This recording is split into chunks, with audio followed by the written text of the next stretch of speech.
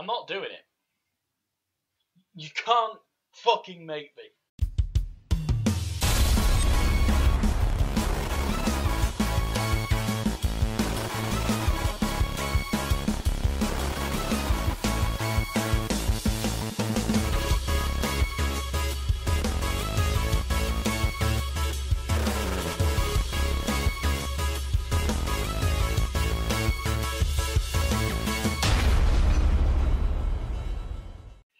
Salutations, Cinemaskis, I'm Darkest101, and welcome back to our month with the Asylum. Quick recap, can someone remind me why the fuck I'm doing this again? For those of you who started watching this year or didn't know, I've turned November into a themed month where we look at the filmography of the mockbuster factory that is the Asylum. And if you don't know who they are, they're the company who keeps supplying sci-fi with those crappy movies you hear about, you know, Sharknado, that sort of thing. And this year, we're starting things off with perhaps their most blatant rip-off. Sorry, not rip-off, I mean mockbuster, Atlantic Rim. This has to be a winner, right?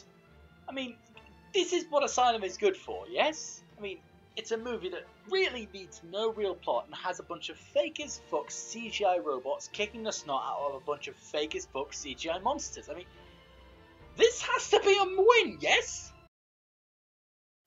This was not a win. This was not a win. Oh god, this was not a win. Alright, first of all, I just need to make sure everyone knows the premise of Pacific Rim, yes? Giant alien creatures start coming to Earth through a dimensional fissure in the Pacific Ocean, and how the entire movie takes place like years after that, like decades into a conflict between us and them. Well, forget the decades-old conflict, the Godzilla-esque monsters, the awesome Gundam mechs, and the tense, well-written narrative of three-dimensional characters, because this is the Asylum, and now it's almost discount Power Rangers. I say it's almost Power Rangers because Power Rangers was fun! I mean, I know Power Rangers had the budget of a plastic spoon, but this movie puts Power Rangers to shame with how cheap it is. They create these giant CGI effects and then show them off for half-second bursts before cutting to the view from inside the cockpits or the human bean counters that are in locations miles away from the action, meaning we spend our time watching these pointless fucks more than end up watching the fights we came and paid money to see. But the biggest flaw that this movie falls prey to is the trap that is every Asylum movie almost. Setup. This film focuses on the first incidents of these monsters attacking, and it's so dull. You know the reason Pacific Rim worked so well? Because it got all of its setup out of the way in a 5-minute burst. Nobody wants a rehash of Godzilla 1998. We didn't want that the first time around. Why did Asylum think we'd like it a second time, but with a thin veneer of discount Pacific Rim on top? So, after that stellar opening, what's the actual story of this movie? Do you even care? You are aware I described this movie as a cheaper version of Power Rangers and a discount Godzilla 1998, yes? You're aware that's not a good combination, right? Fuck. I'm gonna give you the option of watching a review I actually enjoy. You know what, I'm gonna put it in a card. I'm gonna put it in a card in one of the corners, alright? Watch a review of something I fucking enjoyed reviewing, alright? Watch a review of something I actually like. Do something productive with your time. I mean, come on, you can't honestly want to watch a review of this, right? You're all fucking monsters. The movie opens up with this oil rig, which, in all honesty, is only here to show how big and bad the monster is. These people are literally all here to die. So after witnessing the deaths of who knows how many people were on that oil rig, who's up for Mardi Gras? Right, yes, quick little side note, has anyone seen the tone? Like, in that brief scene transition, I think we just lost the tone. I think the tone is in a different fucking country right now. We then jump back from Mardi Gras to the best character in this movie. I honestly cannot remember his name, so I've elected to refer to him simply as Admiral Grandpa. That damn thing away. You don't need to watch a YouTube video to know that a 40,000-ton rig doesn't vanish off the Gulf of Mexico. You're worse than my grandchildren. And yes, the most glorious thing about Admiral Grandpa's performance is the fact that he keeps that exact same tone of voice throughout the entire fucking movie. It's glorious. He keeps that exact tone of voice when he gets fucking shot! Apparently Mardi Gras has caused all the military personnel at this facility to be stuck in traffic, save for 2 NASA scientists, for some reason, and this chap who, for no reason I can understand, is wearing an eye patch. Alright, that was literally the easiest game of spot the secondary antagonist I've ever fucking played. Like, seriously, that wasn't even 5 minutes! Anyway, we have ourselves a long, drawn-out sequence where 4 boring people talk to Admiral Grandpa about what's to be done with the missing oil rig, and I keep wondering what happened to it, which is a little pointless because we already know what happened to the rig, and we know there's a giant monster patrolling on the ocean floor. Why are we wasting time on this? And you think this would be the movie, right? That we'd spend the entire runtime dedicated to building up that reveal of when we finally see the giant robots take on the monster. So the entire movie would be spent watching the military try all their typical, unusual, and experimental weaponry on this monster. But no! Robots turn up literally 5 minutes later! And who are the pilots, you may ask? Why, they're none other than the Red, Green, and Blue Power Rangers. Come on, they are actively asking for the comparison at this point. I mean, fuck, those jumpsuits look like they came straight out of a Power Rangers spin-off.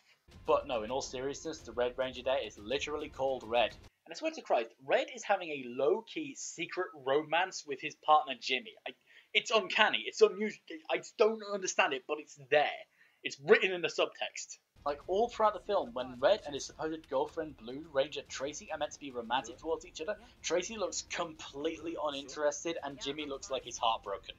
And I know it's all used to set up the whole Jimmy and Tracy are knocking boots behind the scenes sort of subplot, the typical thing, but the way Jimmy and Red look at each other sometimes throughout this movie, my headcanon works better. So after the Power Rangers get suited up and get into their Zords, which I have to beat myself to stop asking where the hell these Zords came from, they then begin the slowest descent into the ocean to find out what happened to the oil rig. And when I say it takes forever for them to get to the bottom of the ocean, it takes forever. Like, I swear, it feels like it is a fucking 10-minute sequence just watching them plummet to the bottom of the fucking ocean. It just feels like it takes centuries. Like, seriously, they even have this fake-out sequence where Tracy's bot goes offline for about a minute. Does it feel tense? No, of course it doesn't. Partly because for the scenes they are used, the music doesn't change. It's like a MIDI file played on fucking repeat. So, you know, just fucking try and stay awake watching this sequence. Try. For the first time watching this movie, actually try to feel invested, engaged, care about anything that's happening on screen and stay awake whilst watching it, because I fucking bet you'll be yawning after the first 2 minutes.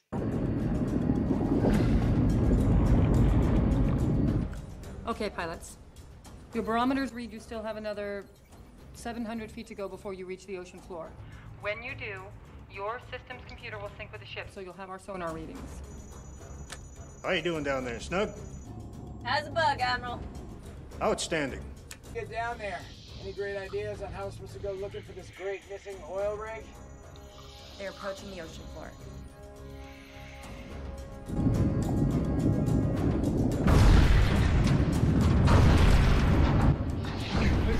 Shit, what's happened? Fuck. Oh, they're at the bottom, right, yeah. Okay. Take position 5, 25 degrees from the center. Shit, I'm so confused. What's position 5 again? It's at the Eiffel Tower. We're then subjected to another painfully boring sequence where the Zords wander the ocean floor looking for the monster in fucking pitch black water. Honestly, this sequence would look better if they taped glow sticks and torches to be actors at this point. And you know, we still have yet to see this fucking monster. Like, can we just get to see the crappy CGI effects punching the snot out of each other yet, please? Oh, you know what would be even better than seeing these robots beat the shit out of a monster? Seeing them chase after a monster that we haven't even seen yet. Can we just see the Jurassic Park knockoffs already? For the love of God, please. Due to the shenanigans, Jimmy and Tracy end up offshore and Red is the only one who's left to fight the monster. I mean, I say he's the only one who's left to fight the monster, he wasn't really that effective in killing it. Yeah, I mean, seriously, for once, it's a fucking army that kills one of these things. I mean, shit, Red just holds him in place for the military to bomb the Jim Christ out of the monster. Which, you know, begs the question as to why they send these Zords out again in the second half of the fucking movie, because they've clearly been shown they don't fucking do shit. The monster is, of course, only the first, and after a long series of scenes where we are so clearly meant to build a relationship with these characters if they weren't so fucking dull, we finally get a second Front King monster attack. And what new improvements have been made to the robots? Why, now the pilots can operate the monsters through their movements, of course, through a neural link. Alright, 4 problems with this. Number 1, they clearly had near perfect mobility in these suits to begin with, alright? Number 2, you strapped a jetpack to these robots now. How is a neural link meant to help with piloting a jetpack? I mean, we don't have biological jetpacks of our own. How is that meant to translate from robot to person? Number 3, they say now that these neural links are activated when a robots are impacted or take damage. That damage is translated back to the pilot, like it's the fucking Matrix. But robots don't feel pain. Pain is technically information, I understand that, but that's not how pain works. It's just impact data. It's not physical pain. And number 4, look at these cockpit designs. They are clearly designed for a seated pilot, not for full body motion like the ones in Pacific Rim. Fucking think this through, guys! So they end up having to fly over to New York when a monster ends up attacking, and somehow they end up using up almost all of their energy in the first 5 minutes of the fight. So to conserve energy, what do? They get out their anime-inspired melee weaponry.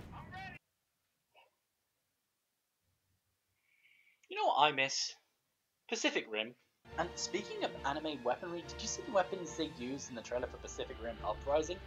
Honestly, I wish this movie came out earlier. It might have saved Guillermo del Toro's Hellboy series, but, you know, I'm stoked for Pacific Rim Uprising. What do you guys think?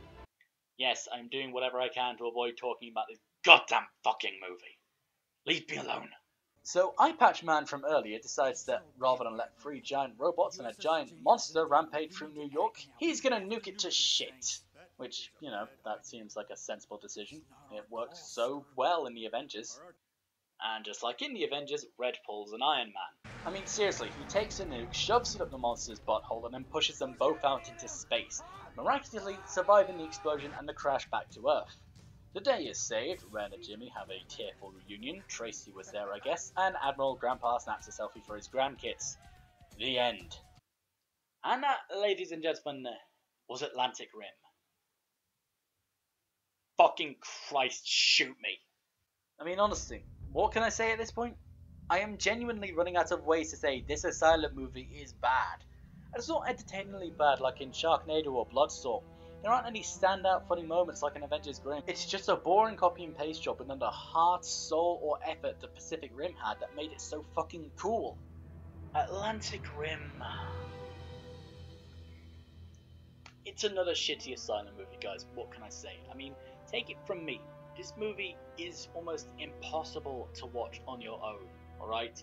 That's how bad it is. It is just so devoid of anything in it that it's just one of those films you literally have to enjoy with a group of friends and some strong alcohol. I don't mean a couple of beers, I don't mean like a few alcopops, I mean get some hard fucking liquor because you are going to need it to sit through this shit fest.